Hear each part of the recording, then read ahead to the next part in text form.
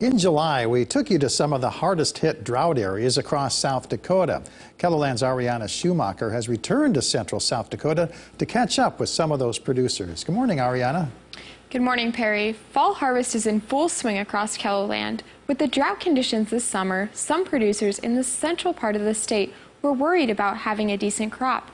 However, after catching some rainfall at the end of the summer and beginning of fall, their yields are doing better than originally predicted.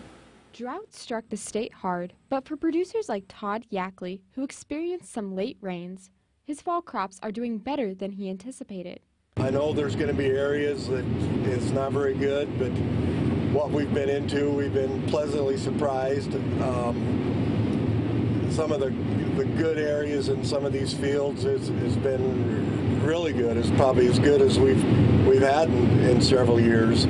The variability that he is experiencing is due to the soil types and rainfall in certain areas. It's a little bit all over the board. I think you're going to find that all over here in central South Dakota. Implementing no-till farming and crop rotation helped the crops significantly during the dry conditions. It's really that long-term soil building, and it's really taken that evaporation loss out and making all the water go in the soil and then come back out through a plant making something to use. The no-till farming in this area is king, and without that we'd be in a world of hurt. Weather is still a concern as harvest continues.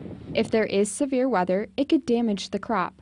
If we got a big wind and rain event here with the sunflowers maturing, and we've seen it before where, you know, we get a 50, 60 mile an hour wind and you get a drought stressed areas, and you come out the next day and the sunflowers would be flat on the ground. Same thing can happen in the corn. You know, there's some stock quality issues on some corn.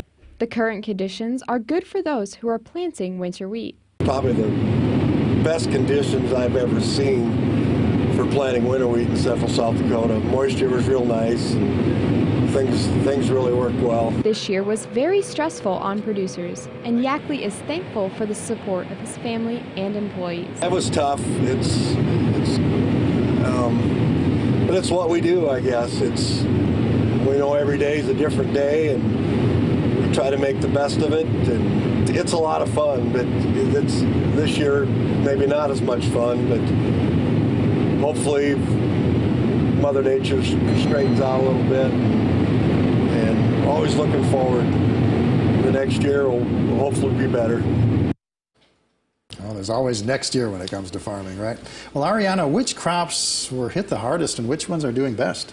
Well, the wheat was definitely hit the hardest during the drought, but the corn and the sunflowers are a little more drought tolerant, and with the recent rainfalls, they're able to finish strong.